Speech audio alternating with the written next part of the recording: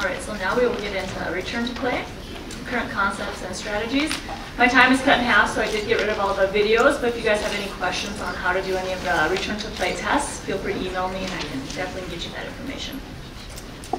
The common goal of ACL reconstruction and rehab is to facilitate a return back to prior level of activity, and for many of our patients, this entails a return back to competitive sports. So how many actually return to play? A recent meta-analysis found 82% return to some level of sport in no specific time frame. 63% return to pre-injury sport, and 45 to 55% return to competitive sports. NFL studies confirmed 62 to 63% return to sport, with return to play rates increasing by 4 to 12 times if drafted in the first 4 rounds, suggesting external motivational factors may play a role. Further, high school and college football studies confirmed a 45% return to play rate, with 38% returning at their prior level. Interesting enough, college football schools, specifically in the SEC, ACC, and Pac-12, report return to play rates to be substantially higher at 82%. Overall, research suggests 2/3 of athletes may not return to their pre-injury level of function despite being physically recovered, with some studies identifying fear as a negative personal factor negatively affecting return to play. Of the athletes who return to play, how many re-injure? High school ACL re-injury rates were found to be about 30% for both males and females within 2 years of return to play. 35% for female athletes ages 14 to 22 who return to basketball, volleyball, and soccer within 5 years, and 23% for all athletes under 25 years of age. Division I athletes demonstrated a 37% rate of re-tear, as well as rate of tear to the contralateral side. Return to any Division I sport increased risk of re-injury by 24%. Furthermore, recent literature concludes that 29 to 37% sustained a second ACL injury after return to play, with contralateral ACL injuries occurring at similar rates as re-tears. So what are we using for return to play criteria to determine readiness? The good news is we have come a long ways in terms of ACL reconstructions. A recent meta-analysis conducted in 2014 found objective criteria consisting of 90% limb symmetry, as well as with the 4 standard hop tests followed by quad and hamstring strength to be the most commonly used objective criteria 6 to 9 months post-ACL reconstruction. This is a huge jump in the right direction compared to systematic reviews from 2000 to 2011 that found only 13% used objective criteria, 40% gave no criteria, and 32% used time from surgery as their only criteria. So how is time dependent on return to play? Kindam et al. Found 100% of athletes who returned to sport in less than 5 months sustained an ACL re-injury. 39% re-injury rate when returning in less than 9 months, and declining down to a 19% re-injury rate when returning in 9 months or longer. In fact, the re-injury rate was decreased by 51% for each month delayed up to 9 months. We know time alone does not accurately identify impaired strength and neuromuscular control deficits.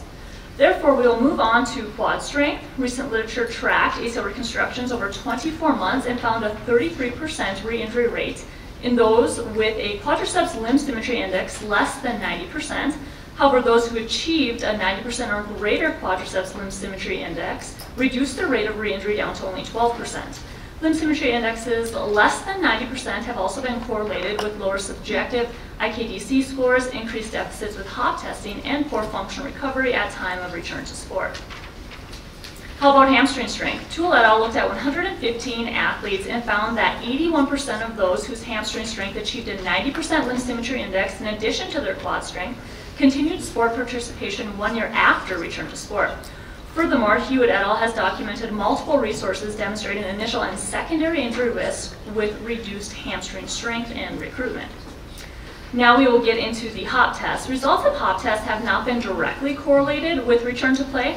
They have, however, been predictive of knee function as measured with post-operative self-reported questionnaires, such as the IKDC, which has in turn been found to correlate with odds of return to play. Of the 4 common hop tests examined, the 6-meter timed and crossover hop tests were the best predictors of normal subjective knee function. With a sensitivity of 88%, the crossover hop test most accurately identified those with normal function, likely due to it being the most functionally demanding. Furthermore, higher limb symmetry indexes with hop testing paired with normal IKDC scores together demonstrate the greatest odds of return, specifically being 5 times more likely to return to sport successfully, up to 7 times more if female. The single leg hop test for distance has been found to correlate with isokinetic extension peak torque and can be used as an additional recognition of muscle strength asymmetries. Commonly now you will see a 90% limb symmetry of the quad and hamstring strength paired with at least one hop test for return to play criteria, which overall has demonstrated a lower 2-year re-injury rate.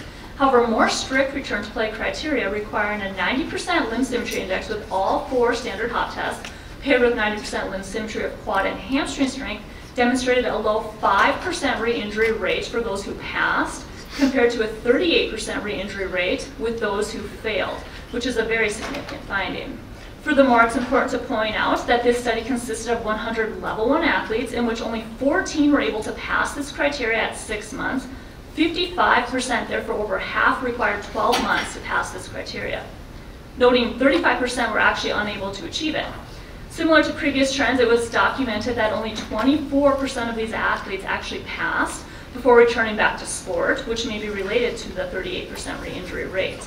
Further research has found similar trends, noting 81% of non-elite athletes who met this strict criteria were able to return back to their pre-injury level of sport at 12 months, compared to 44% who failed that were able to get back to that pre-injury level. Toole et al. Found even more difficulty achieving combined return to sport criteria, with 70 to 80% passing an individual hop test, 53% passing all hop tests, 43% achieving 90% limb symmetry with quad strength, 63% meeting 90% limb symmetry with hamstring strength, 27% achieving 90% limb symmetry with quad and hamstring strength, and only 13% achieving 90% limb symmetry with quad and hamstring strength, as well as all 4 standard hop tests. We can see it is difficult for even level 1 athletes to pass strict return to play criteria. However, extended supervised therapy may help. Ebert et al. Found of the 55% who returned, of the 55% who attended supervised therapy for 6 months, nearly all achieved 90% limb symmetry for strength and hop tests by 12 months, compared to those who attended 3 months or less supervised therapy, were unable to surpass more than about an 80-85% limb symmetry with combined strength and hop tests. So longer supervised therapy definitely helped. Lastly, Kritzis et al. Looked at this one step further and included passing a sport-specific agility test through a running T-test, in addition to 90% limb symmetry with strength and hop testing, and found those who met all criteria had a 10% retear rate, compared to a 35% retear rate for those who did not meet all criteria. In addition to this, he found that lower quad to hamstring ratios were also associated with increased risk of re-injury. So 90% limb symmetry with combined strength in the 4 standard hop tests is definitely a push in the right direction, as well as the agility test, but it still does have its limitations, such as the risk of the uninvolved limb deconditioning. We know post-ACL construction, both lower extremities have reduced proprioception and lower quad muscle activation, and that this population does tend to score lower than norms even bilaterally with hop testing. Wellstand et al. Looked at 70 ACL reconstructions and found of the 57% who achieved 90% limb symmetry with quad strength and hop testing post-reconstruction, 34% did not meet pre-injury limb function, which was actually taken from the uninvolved pre-surgery. And of the 8 who re-injured, 6 did not pass 90% estimated pre-injury capacity, which was more sensitive in predicting second ACL injuries than 90% limb symmetry indexes post-surgery. Obviously, a limitation of this is knowing your athlete's pre-injury level or being able to test the uninvolved pre-surgery, which obviously can still be skewed post-injury. In addition to these two studies, I actually found another recent trial that found that performance measures on the 4 standard hop tests using the uninvolved limb pre-operatively to be more superior again in predicting second ACL injuries than when compared to strength and hop tests 6 months or greater post-operatively. So it kind of makes you wonder if maybe we shouldn't try to test the uninvolved before surgery. What else leads to increased risk of injury? Well, we know that 50 to 60% of non-contact ACLs occur during landing from a jump with valgus alignment noted, and that the athletes are 2 to 4 times more likely to have an ACL re-tear within 1 year if they demonstrate this alignment or increase in the extension moments with single leg landings. Furthermore, weak hip abductors Extensors and external rotators predispose athletes to greater risk of primary and secondary ACL injury, as does deficits to single limb balance. And lastly, those who are at greater risk of re-injury post-ACL reconstruction were found to have altered neuromuscular control of the trunk with greater lateral trunk displacement noted bilaterally with cutting and pivoting, in which females have been identified to be at a greater risk. Therefore, per the research of Noyes et al., a drop jump visual or video assessment is strongly encouraged to identify those athletes with at-risk mechanics prior to return to sport. Options exist with the test to be more objectively quantified by performing video analysis, which can then calculate either valgus or knee separation distance to compare to standard norms. Those athletes at greater risk can then be identified before return to play and the appropriate training can take place. We're able to do a video analysis in our clinic. Here we have an untrained athlete, and you can see that knee separation distance is in the 30s to 40s here, so training definitely would benefit. Here we have an example of a trained athlete, and this was actually part of return to play testing, and she did very well on the drop jump visual assessment. When it comes to identifying those with hip muscle dysfunction, performance on a single leg squat test correlates with hip isokinetic testing, and greater valgus correlated with increased weakness, and this test can predict frontal plane knee movement, such as valgus with jumping and landing. We actually make them do 5 in a row on each side. The hands do have to be locked in the hips if they can perform it without loss of balance. Here you can see examples of good, and then we do have examples of hip drop, trunk lean, and valgus, and this athlete was unable to maintain the appropriate balance with the hands on the hips. Here we have an example. Yep, already went through that. Next up would be the modified Stark Sturgeon balance test, which the Cincinnati Medical Center highly recommends to include with functional testing for return to sport following any lower extremity injury. Reporting those with composite mean reach distances less than 94% limb length more than 6 times likely to sustain a lower extremity injury. This test requires strength, flexibility, proprioception, dynamic posture control, which again was noted to be impaired post-ACL reconstruction. The literature is suggesting normal side-to-side asymmetries range from 3 to 8%, which can serve as a basis. When using as part of this return to play decision making with our ACLs, we want the anterior reach distance to be less than 4 centimeters. That's related with reduced risk of re-injury. And limb length, that limb length comparison is pretty important as well. According to Noyes et al., a pre-planned side cut assessment should be considered as part of return to play criteria to identify those, especially females with high risk technique, who may benefit from training to improve this skill. Again, you're watching for posture control, stable trunk, valgus, reduced knee and hip flexion, and trunk leaning. And furthermore, as mentioned, a significantly lower re-injury rate was noted when return to play criteria incorporated an agility test, specifically the T-test. This test requires the athlete to move, change direction, and position the body quickly and efficiently while under control. The normative data in the previous study that found the reduced risk of re-injury had 11 seconds as a cutoff, and this was actually for males and females. And when you look up the normative data for that, that puts you at a good rating for females and average for males. And again, if you have any questions on how to perform these, I can get you that. There are other agility tests available that can be completed in a variety of clinical settings and space, which do have documented norms. I'm also a big fan of the lower extremity functional test by George Davies, and he does have normative data for it.